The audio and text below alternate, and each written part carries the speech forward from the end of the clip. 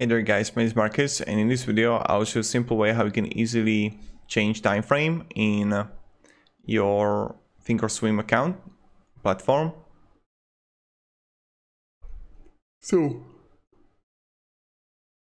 what you want to do is next to the settings, the wheel here on our chart, you're gonna see it right here. Next to the settings, you're gonna see the minutes here, and you can simply choose between the 5 days, 15 minutes, 1 minute, 5 minutes, 15 minutes, 1 hour, 4 hours, days, weeks.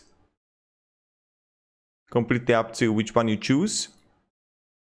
And then what you can do is have like time frame of tick, range, or time.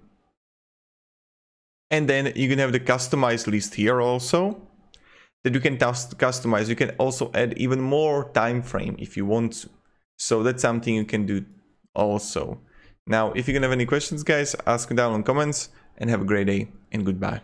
See ya.